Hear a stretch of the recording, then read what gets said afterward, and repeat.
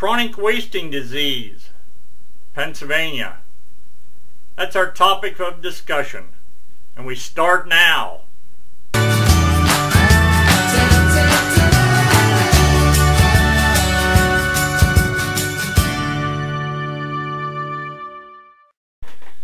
As of Friday, June the 14th, 2019, the Pennsylvania Game Commission has expanded the Chronic Wasting Disease Management Area Number 2, which now includes all of Perry County, all of Juniata County. And there's other counties also in that, but I'm directing those two counties because that's the Perry County is where I live, and Juniata County is not that far from me. I think the reason that they did this was the western part of both Perry and Juniata were already in the CWD management area. And they maybe have expanded it to both of those counties, the whole county, to help stop movement, because if somebody's hunting from eastern Perry County or Juniata went to western part of their counties and hunted and didn't realize and weren't following along and know that the western part of each county was in a CWD management area, they could have brought a deer back to their home in the non-restricted area. And they don't want that. That's how it can travel from an area that has it to an area that doesn't have it. And that goes without saying for the whole state. So the first image here you're seeing is the map that shows the CWD disease management areas for Pennsylvania right now. So if you live in those areas or come into those areas to hunt, you need to know what the do's and don'ts are. And I want to just cover a few of those with you today. First question is, what if I hunt in Pennsylvania in an area affected by CWD?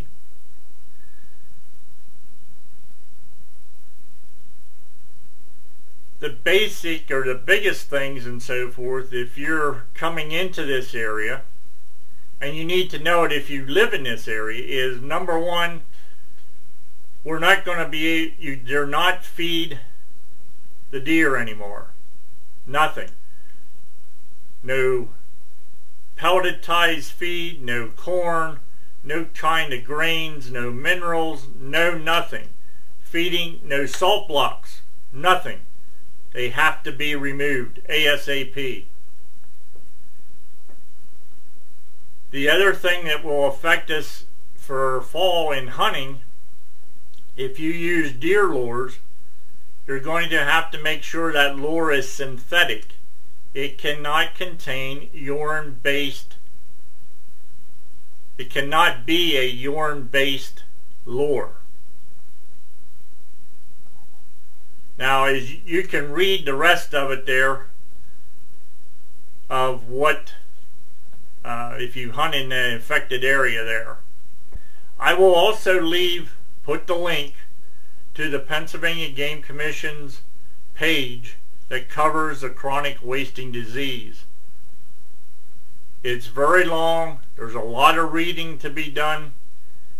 If you're living the management area, you want to especially take the time through the summer here, familiarize yourself with what can and can't be done. If you hunt, if you're out of state or another part of Pennsylvania and you come into this area to hunt, you also need to be aware of what you can and can't do. So that's why I'm trying to touch on some of the high spots.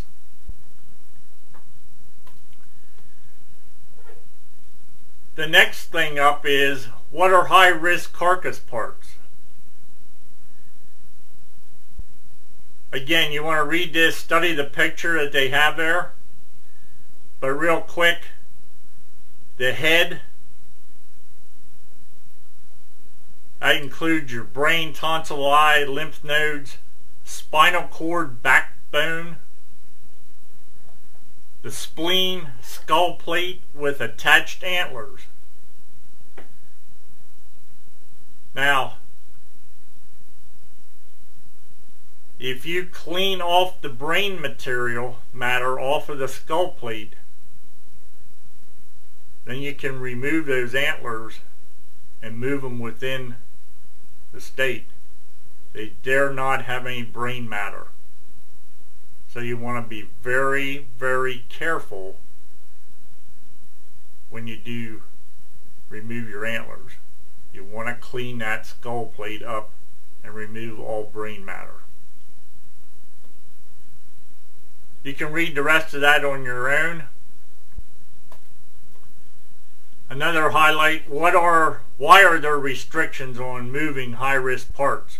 Well, the simple answer to me is you don't want to bring or take CWD into another county within Pennsylvania if it doesn't already have it and you had a deer that maybe looks healthy, but you don't know unless you had the thing tested. So you don't want to take the head, the spinal column, etc. into that county. So if you're somebody that hunts from Dauphin County, I'll use it because it's close, and you come into Perry County and hunt, you don't want to take that deer from Perry County, which is illegal to do, and take it back into Dauphin County, the whole deer, because it could be contaminated with CWD, and you don't know that unless you have it tested. So you can read the rest of that. Also, from where is the importation of high-risk parts prohibited? This was last updated October 15th of 2018. You need to check this out on their website and so forth in case they add more states to it. But states around Pennsylvania include New York, Ohio, West Virginia, Virginia, and Maryland. And I know fellas that go to those states and hunt.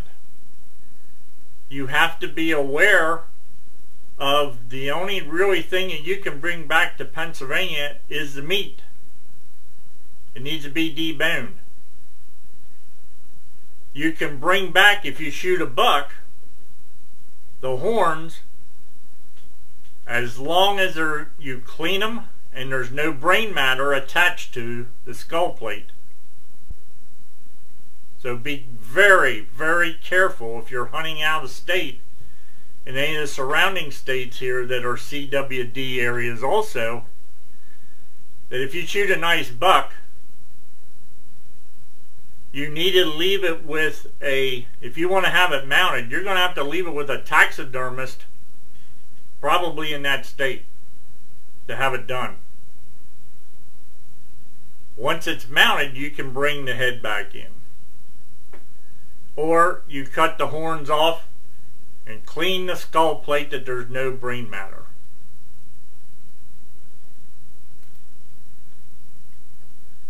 What carcass parts are safe to move? So you get into, you can parts that can safely be transported into and within Pennsylvania are meat, as long as there's no parts of the spinal column or head attached. Clean hides without the head. Skull plates and or antlers cleaned of all brain tissue. That's what I was saying before. If you cut the horns off, you need to clean the skull plate of brain matter. Then you can bring it in from another state or move it within Pennsylvania. And there's some other smaller items there, and the one thing is a finished taxidermy mount.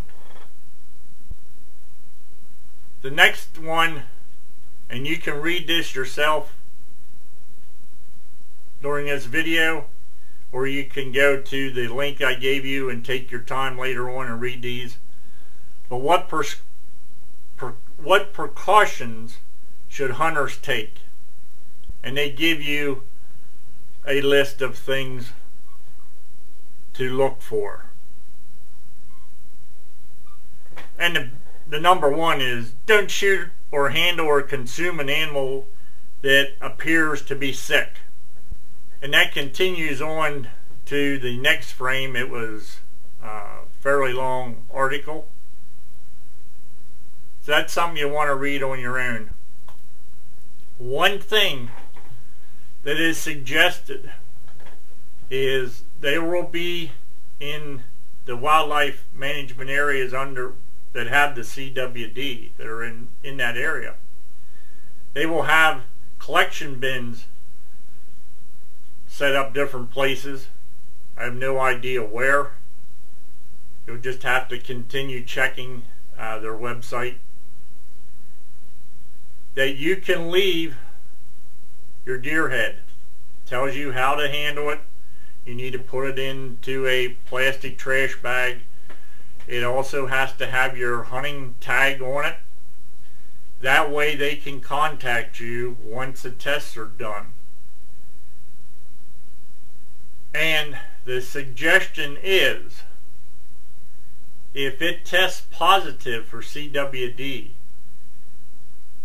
that you do not consume that meat and that you dispose of it. So if you do your home processing yourself of your deer meat, debone it, you probably are going to have that head checked.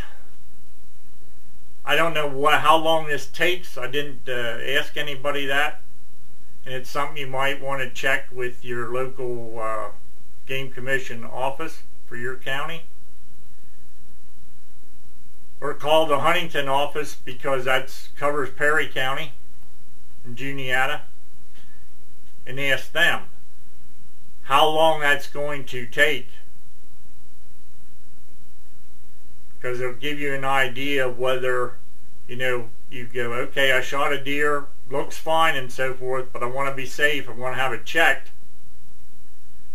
and I leave the head in one of the bins. How much time is it going to be before I get notified? It hasn't been diagnosed in any humans yet of anybody consuming any meat from a deer that had chronic wasting disease, which is similar to the mad cow disease.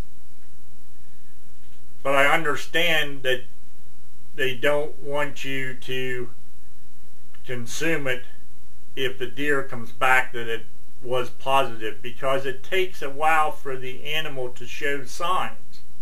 That's the problem with this chronic wasting disease. It's not something they get today and tomorrow you can tell it. So again, check out the link. The link should to the Game Commission's website for chronic wasting disease. There's a lot there to read. Take your time, read it, know what the do's and don'ts are, and we'll all be better for it. Because we don't want to take and spread it to other parts of Pennsylvania or any other state. This is Steve Taylor with STO Wildlife Calls TV. Thanks for watching. Catch you on the next video.